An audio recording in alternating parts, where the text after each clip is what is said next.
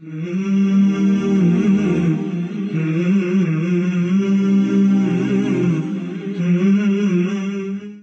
you feeling frustrated in dealing with someone who is controlling and rigid, or someone who is sloppy and unreliable?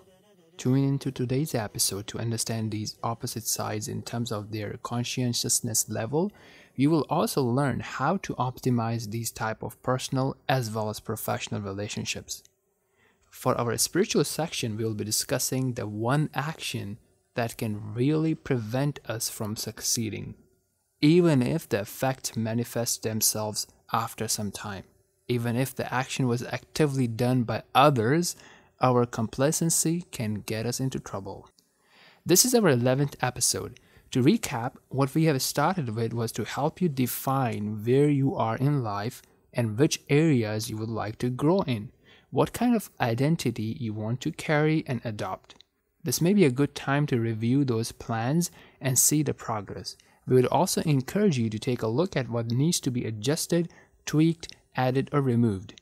Going back to the first few episodes and doing the suggested exercises would be a great idea at this time. What we have been doing is sharing ideas, thoughts, and experiences to improve various relationships in your life.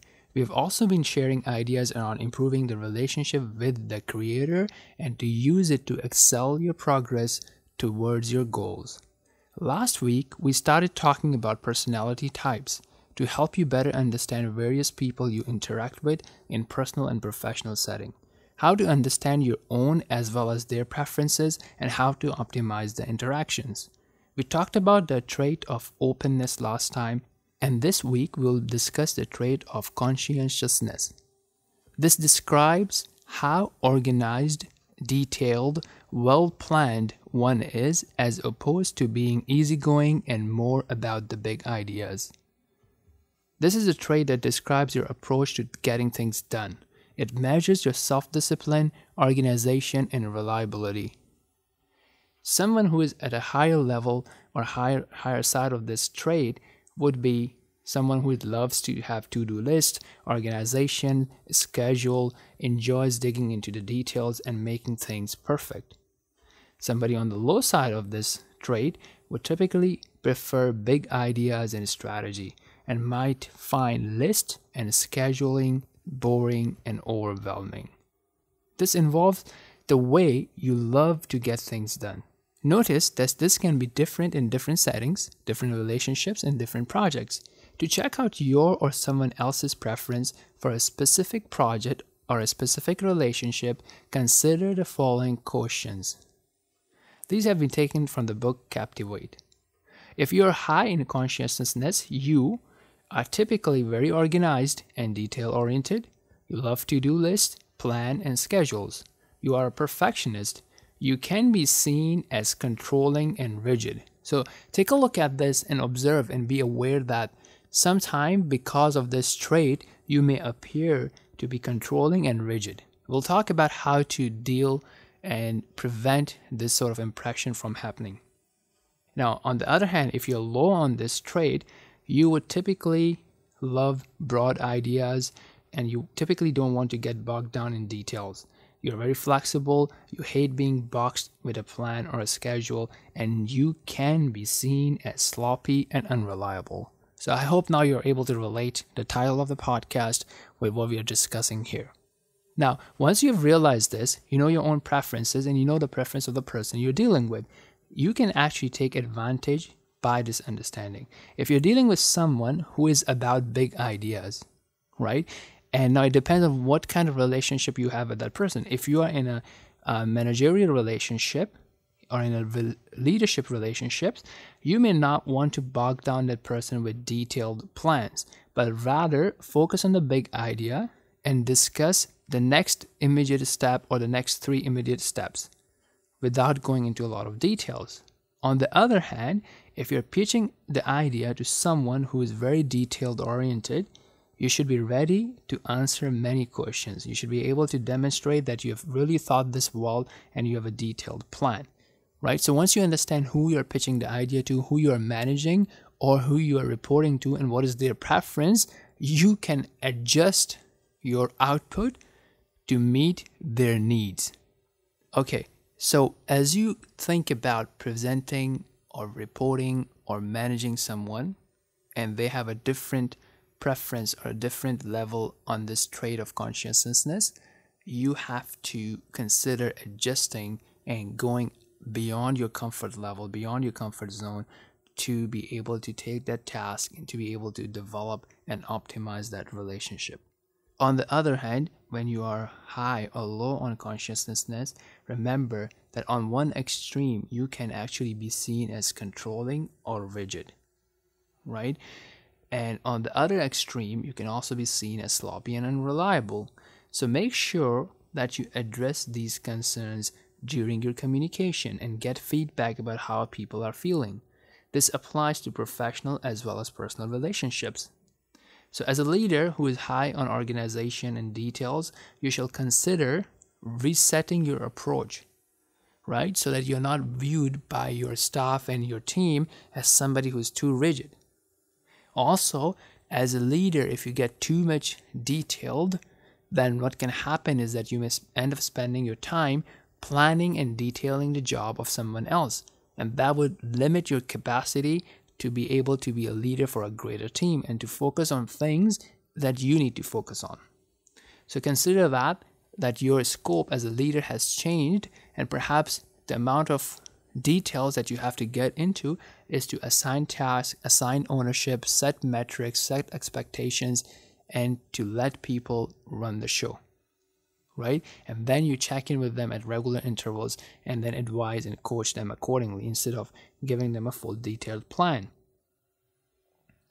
Doing this will help them feel the ownership of the task and will give you more flexibility and more time to focus on other issues. On the other hand, if you're low on this scale, if you're low on your organization and details, and you tend towards big ideas, then some of the challenges could be actually getting the things done. So this would mean that you need to have some sort of an operator and implementer that would implement your ideas at specific and accepted intervals and accepted timelines.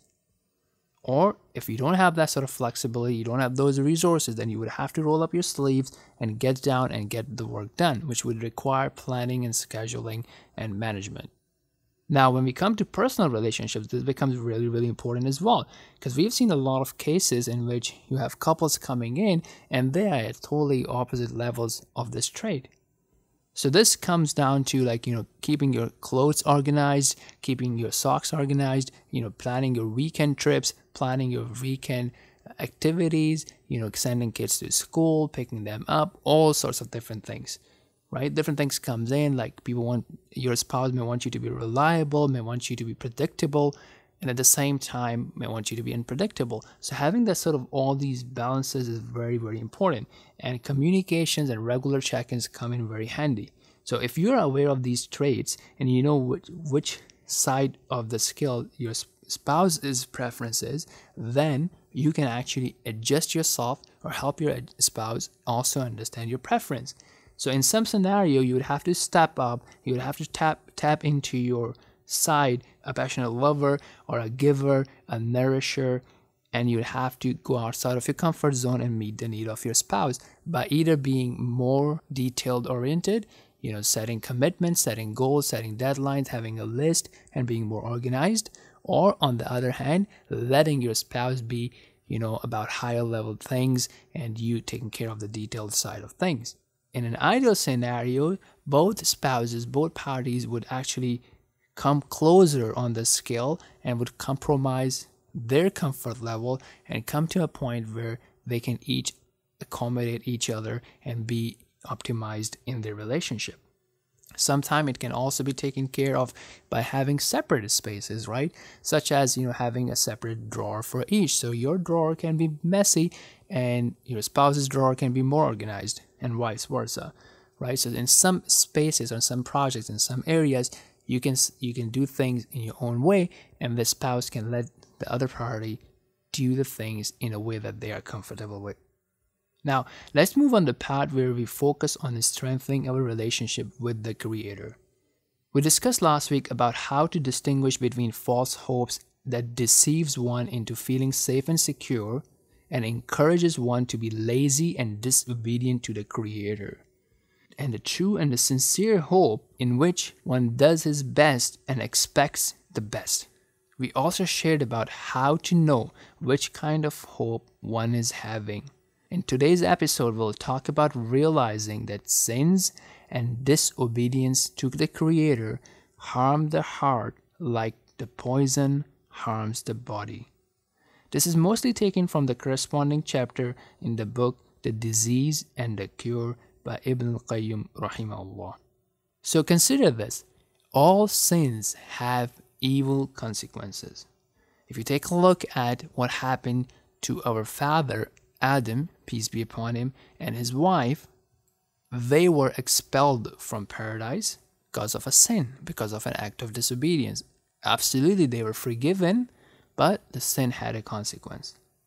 Likewise, if you think about what happened at the Battle of Uhud, right? The companions of the Prophet of Allah, sallallahu alaihi wasallam, how their disobedience led to turning a victory in some sort of a defeat. Obviously, on the greater scale of things, there was a wisdom behind it, there was a lesson behind it, and things turned out well for them, but that disobedience resulted into facing a short-term loss. It has been reported by the Prophet of Allah sallallahu alaihi wasallam that a man is deprived of a blessing because of a sin he commits. Let me take this opportunity to also describe our approach to narrating or to quoting the reports from the Prophet of Allah sallallahu alaihi wasallam. Usually, if we are following text from the book, such as a book by Ibn al-Qayyim rahimahullah, we may narrate it as is without going into the details of the hadith classification, because that is outside the scope of this podcast.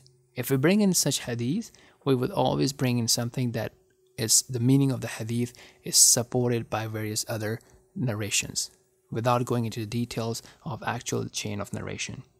Likewise, it is also reported on the authority of Yahya bin Abi Kathir from Abu Salama from Abu Hurairah radiallahu anhu said that the Messenger of Allah sallallahu alaihi wasallam said, if a sin is discreetly committed, it only harms the doer.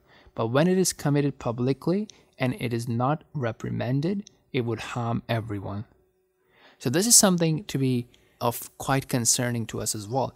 So you may have people around you who are committing sins and disobedience to Allah subhanahu wa ta'ala, right? And we know from the famous hadith that if we have the ability to stop it, to advise against it, we should do that. But at the very least, we should have a distinction between what is a sin and what is not a sin. So if you see a sin being committed and nothing happens to you, you're not disturbed, you don't care about it, this may be a warning sign. Right? What effects do you feel in your heart when you see a disobedience being committed? Now, there's a very interesting narration, and because it also explains that, okay, if a sin is committed, then what? Right? So this narration is reported by Abu Hurairah radiallahu anhu that the Prophet sallallahu alaihi wasallam said that when a believer sins, there is a black spot placed on his heart. If he repents and asks forgiveness, asks pardons, then his heart is polished. But if he does more of that sin, it increases till it gains completeness over his heart. That is the rust, right? So the Prophet of Allah sallallahu alaihi wasallam is pointing that this is the rust, the rusting of the heart, the covering of the heart that is mentioned in the kitab, in the book of Allah subhanahu wa ta'ala, where he says, كَلَّا بَلْ رَانَ عَلَىٰ قُلُوبِهِمْ مَا كَانُوا يَكْسِبُونَ. Nay, but on their heart is a run. This is the covering, this is the rusting that is coming from the sins and the evil deeds because of what they have earned. So if we fall into it, we have to seek forgiveness from Allah subhanahu wa ta'ala and to realize that this was an act of disobedience that we should not have committed, and to plan for it and to regret it and to move forward having a plan in place not to do it. Now, there's another very important point here that people continue to underestimate, because when somebody commits a sin, they do not see any consequences right away in general, and they may not regard it as a big deal. But what can happen and does happen is sometimes and many times the effects of the sins are delayed. So it's not that you will see something happening right away, right? As if you lose something or you see an effect. Sometimes the effects are delayed, and that can be very misleading if you do not have the right understanding of the sins. It's a very interesting narration from Imam Ahmad that he said on the authority of Abu Darda radiallahu anh, who said, "Worship Allah as if you could see Him, and know that a little wealth which make you rich is better than which destroys you. You should know that piety never decays and that sins are never forgotten." So they may act like a slow poison as well, that you may not see the effects, but over time you see the effects. So this is something to keep in mind.